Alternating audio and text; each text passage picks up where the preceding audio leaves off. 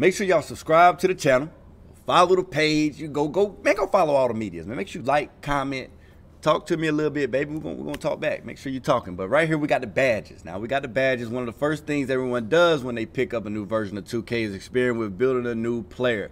That's what we like. We love my player right now. I ain't gonna lie. I don't even go play the quick match mode. I ain't played one quick match game all year.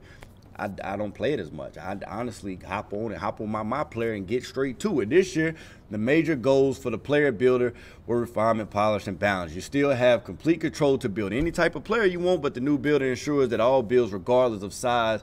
All right, so it sounds like they're trying to make it balanced, right? That's what they sound like they're trying to do. They don't want to have you being able to dunk, shoot, play defense, and dribble. They don't want you to be able to do everything. That's going to make your build a little limited, but if it's balanced, people love that 16-17 because it was balanced. I think it'll be straight. I think it's going to be different. I know when they try to do it with the pie charts, people was like, man, I spent $50 and my build can only shoot and dunk. Now I can't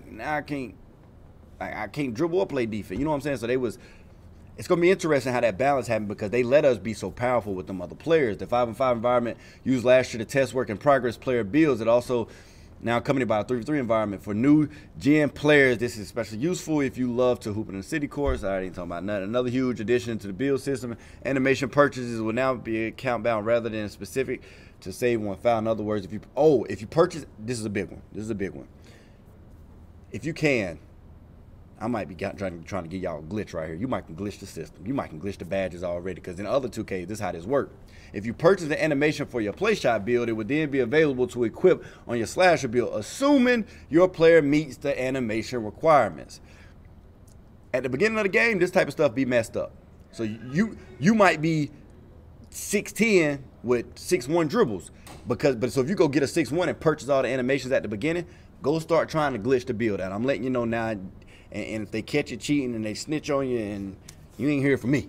You ain't hear from me. But normally that's how that works. They say assuming your player meets all the requirements. I don't know if that's gonna work. It never worked in 2K, but until they patch it. So it might not be patched at the beginning. I don't know. For current gen users, you're no longer limited by the pie chart build system. So I think now it's going to be the same. The builder's going to be the same. So the next gen and the current gen, they're going to be the same. The builder's going to be the same, which I like the next gen. I wasn't a fan of the pie charts. What I was saying earlier is I think they're going to dumb it down like the pie charts. As far as your stats can't be souped up.